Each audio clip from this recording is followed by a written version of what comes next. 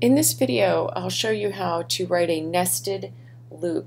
So let's say that we want to print out these values, 1, 2, 3, 4, 5 on the first row, 2, 4, 6, 8, 10 on the second row, and 3, 6, 9, 12, 15 on the third row. We need to use a nested loop. A nested loop is a loop inside a loop. And because we know how many times we want to loop for each loop, we should use a count-controlled loop, and the best one for that is a for loop in Java. So we have two things here. We need to control the row, and then we need to control the column.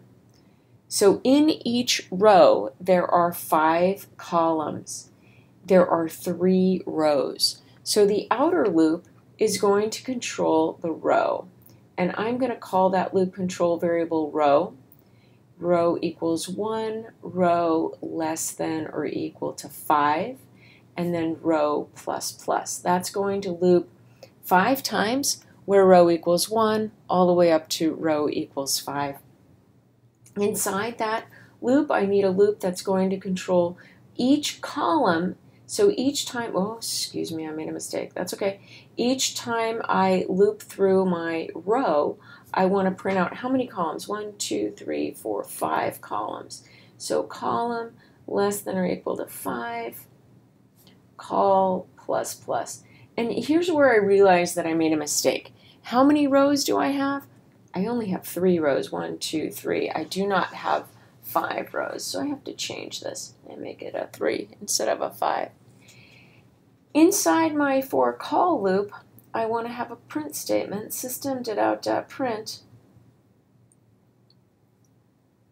And how am I going to get 1, 2, 3, 4, 5 to print on the first row, 2, 4, 6, 8, 10 to print on the second row, and 3, 6, 9, 12, 15 to print on the third row?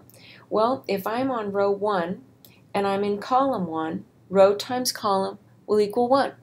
If I'm in column 2, row times column will equal 2, and so on. So I want to print row times col. I'm going to follow that with a little bit of a space just to make the spacing more beautiful. And then when I'm done with that inner loop, I need to do a println. So I go down to the beginning of the next line.